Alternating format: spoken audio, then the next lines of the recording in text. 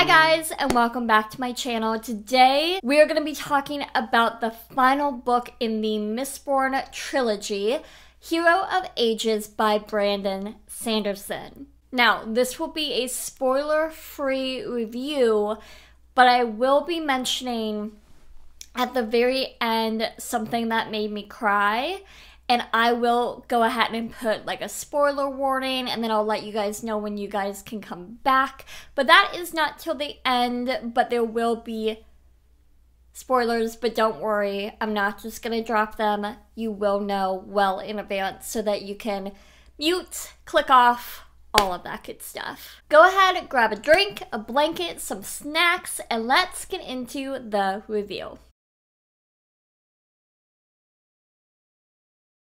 Alright, so just to recap you on what happened in the last book, and this will be a spoiler if you have not read the first and second book.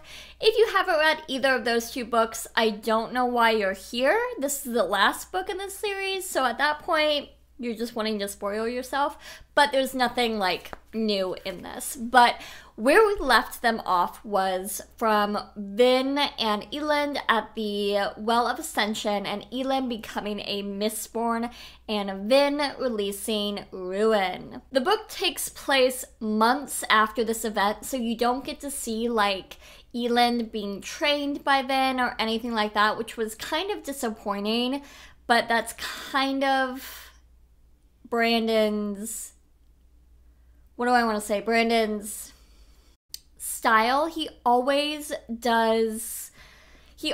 will do like months after the last book, you get to catch up with everybody. This book was so good. It's not my favorite in the series, in the trilogy. It's probably it's my third favorite. My first favorite's the second, and then my second favorite is the first book. But this book was really good. And something I always say about Brandon Sanderson, to the point it probably might be redundant, is he does politics and magic and story elements in such... he just does it right. He does it in a masterful way. His creativity with all the different religions, just how do you come up with that? And some of them seem crazy, and then he kind of like explains it. And you're like, I could understand seeing that as like a religion, maybe not today, but like way back in the day, how people might have thought that way. And I'm just like, how do you come up with these things? And with his politics is he makes them so believable. He makes them diverse. It's not just the good guys versus the bad guys. It's, we have to convince X, Y, and Z thing to do X, Y, and Z.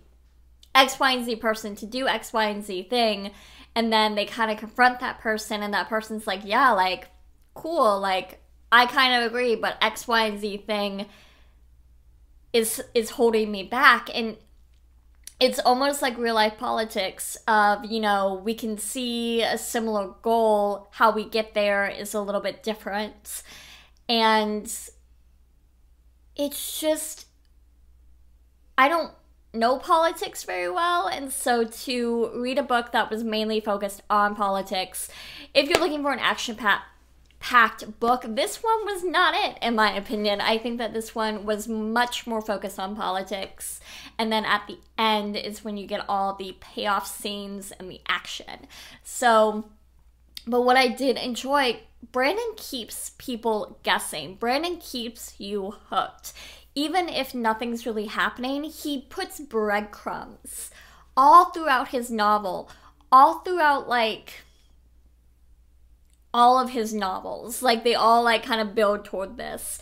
And, you know, I'll have that character in that land and that character over there in that city, and they will all be finding out stuff that makes your brain go, wait, how does this connect to the puzzle? How does this connect? And the main characters don't know it, but the side characters do, and you're like, oh my gosh, does this go with this or that with that? And you're just like, how does this all connect?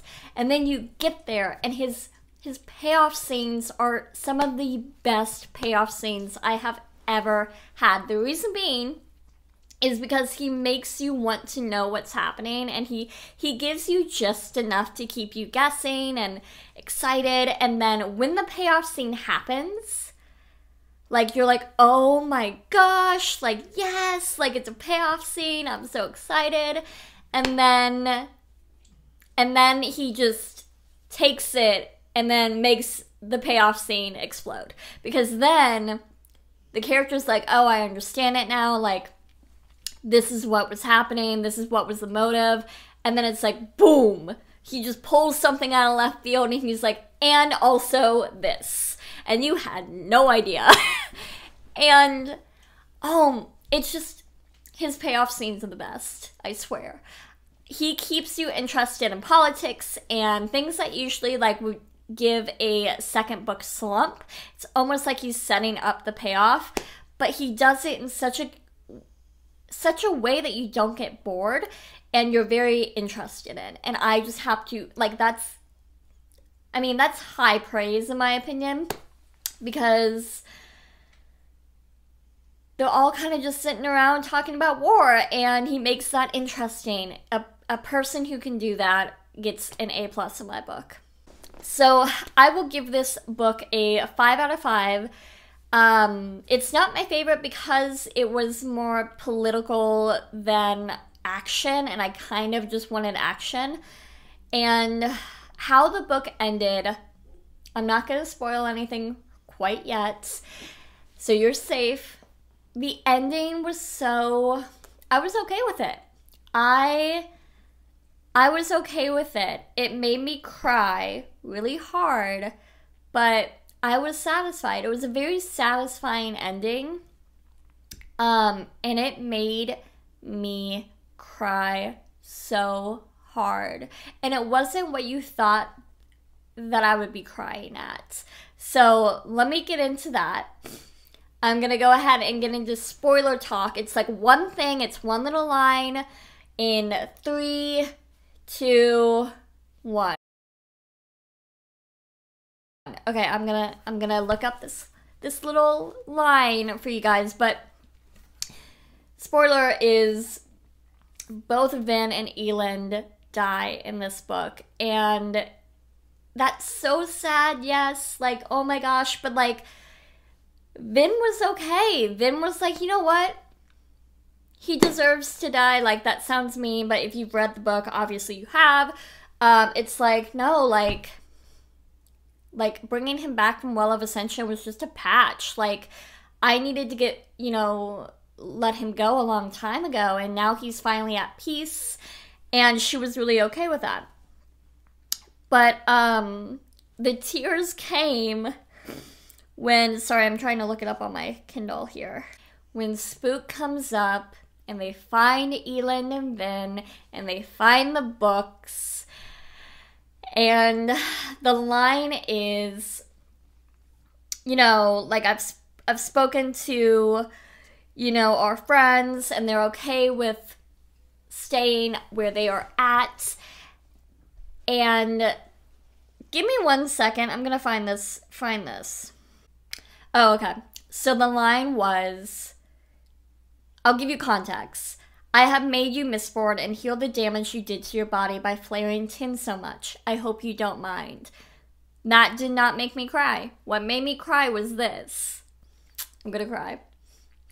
It was actually Kelsler's request. Consider it a parting gift from him.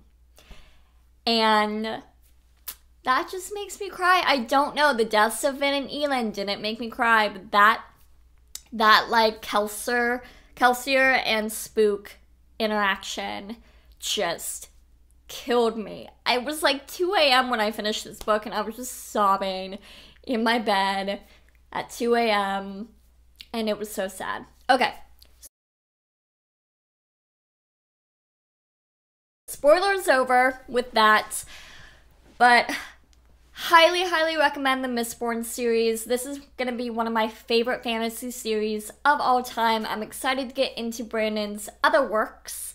Now that I have finished this one, I want to start The Way of Kings, I believe it's called, and then The Trusts of the Emerald Sea, and all of his new books that he has coming out.